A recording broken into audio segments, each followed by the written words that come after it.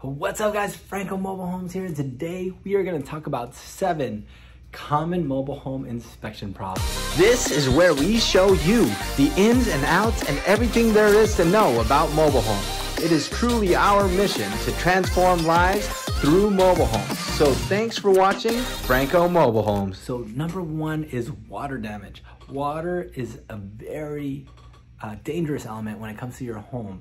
Water mixed with wood and all the other materials can cause rust or wood damage. Finding out if you have plumbing or roofing issues can really damage a home, especially over the long term. Number 2 is floors and foundation. So these floors, if they aren't set properly or the way that they're built before in the past, they don't put as good of a material as they do now to build these homes. So basically you can have sometimes some settling issues or some warping in your floor. So that's a common thing that you can see in older mobile homes.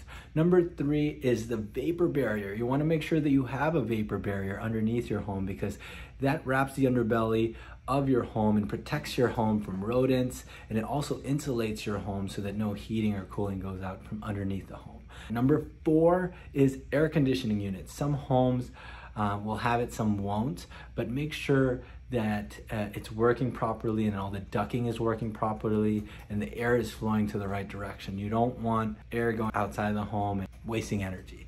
So number 5 is doors and windows. You want to make sure that these are sealed really well. There's no leakage for moisture. It's also important because you don't want to be wasting any heating or cooling energy to come out or inside from the home.